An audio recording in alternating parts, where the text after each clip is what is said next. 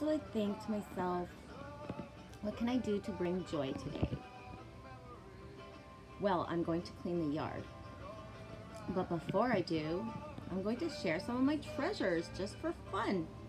And one of my first treasures is Eddie Vedder, Into the Wild soundtrack. If you ain't seen that movie, Into the Wild, it is freaking amazing. It saved my life. Why? Because no man is an island. You can think you want to be alone, but when you actually get that, it doesn't feel as good as you thought it would, and you will eventually search out people. Yup, true story. Not gonna ruin the ending for you if you never saw it. His soundtrack, Eddie Vedder, Into the Wild from the movie, is my go-to. I could listen to that fucking forever. Why? Well, because it's Eddie Vedder. That rhymes. No, but seriously, the words from A to Z of that song, of that album, sorry, are just like,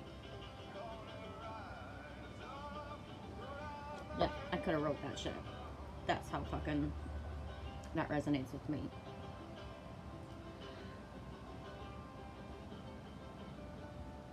I may have my indignation, but I'm pure in all my thoughts. I'm alive. Fuck yeah. So, treasure time. I'm gonna switch the camera. There's one of my treasures, my cat.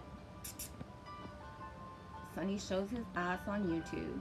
Well, enjoy. One of my treasures, where I'm living now. Why do I say now? Because my assignment here is almost done and I will be stationed somewhere else soon. Does it sound weird to talk like that? Well, it's how I think. I have been stationed somewhere different since I was 6 years old, so I've learned to just like roll with it, enjoy it, and know that the wind, my heart, and well, at first it was my parents leading me, to be honest, because I was little, but they followed the wind and their hearts as well, so, you know, same thing. Here's one of my treasures, my bear bow. I love it. Oh, here, my camo pants, they're even velvet. I know, who has camo velvet pants? I do. I fucking love camo. Said it before, we'll say it again. It is my favorite color. I don't give a fuck if you think it's a print. It's a color for me. Yeah, so the story of my bear bow is a story about manifestation. This one time, I fell in love with a wooden bow, and it was like $300 Canadian, which is not that bad for the fact that it was like fucking beautiful, fucking craftsmanship, and just perfect. And so I told the guy, is that the best price you can do for me? And he said yes. And I was like, okay, let me actually think about it. I'm not going to impulse buy. I'm going to think about it. And so I was with my dad. I was at my dad's, and I went back to my dad's, and I'm like, I'm going to get that bow on Monday or whatever day that I go home. I'm going to go through town and get the bow. And he said, okay, you can get the bow, but like really, how often are you going to use it? Do you really need a high quality bow for what you know how to do right now? And do you really want to invest that money? He's like, have you even gone to a thrift shop yet or checked for a used bow online? And I was like, well, no, Dad, I haven't. I never even thought of that. So I passed right by the bow shop. It's actually for anglers, but whatever. Yeah, I don't like shopping very much, but I like those places. But I'm a fucking weirdo. And so I passed right by the shop, and the next Saturday I was alone, and I decided to go to the hawk shops and look for bows. Well, there was none. So I got in my car and I thought, why did my dad send me to a hawk shop if the perfect bow is not like waiting for me there? And I listened to my heart, and my heart said, why don't you go online and check for used bows? So I went online and checked for used bows. And lo and behold, right there was a bow for 50 fucking bucks with arrows. Only two, but hey, They're camo. I only need 2. It's not a big deal. I'll get more when I can. So I called the dude, and he's like, whoa, nobody's called me for the bow. And then he tells me it's just a beginner bow. It's nothing like super fancy, but it does the job. And I was like, well, sold. That's what I need. Where are you? I'm on Lakeshore. He tells me where he is, and he's like, I gotta go in a half an hour. I was like, I'm on my way. He was like, you called just in time. And I was like, yes, I did. Just in time. Boom, boom, sink, sink, sink. Fast forward to spring, and I have a bow. And I love it. Next treasure, my machete. I fucking love my machete. Why? Because I'm a fucking warrior. What do I do with my machete? Well, I don't slay dragons, and I would never touch a human with it, but I will rock out and fucking clean up this yard with my machete. I've been asking my land for the last 3 days as I walk around, is it okay? Are you ready for me to do this? Do you want me to do this? And the land has given me full confirmation of yes. Michelle, go fucking slay those fucking overgrown shit. Have some fun. We need room to grow. So I'm pretty fucking pumped because I'm gonna tie, I did that myself.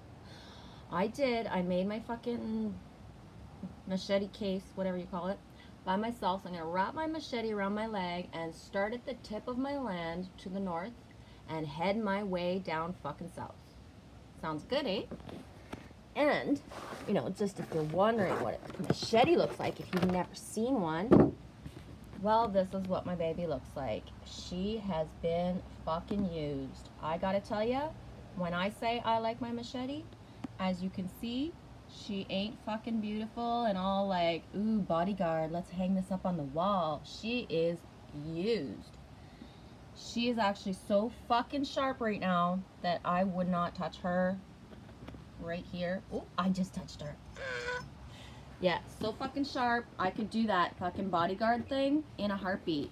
Anybody remember that movie? You know, when she's got the thing on the wall, or he does, I forget. And then brings up the scarf, and the scarf goes like chop in half. I could do that. Maybe I'll chop one of my scarves later. Just for fun.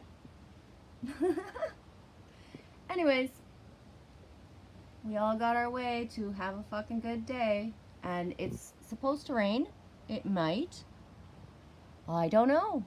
But I've been in and out all morning, and everything says, why would you stay in the house and clean it when you could be outside cleaning the yard?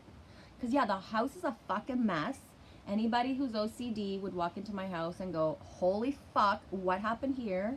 You know, the Easter egg hunt leftovers, fucking, there's some wrappers. There's some wrappers. There are fucking wrappers. Not everywhere, but there's wrappers.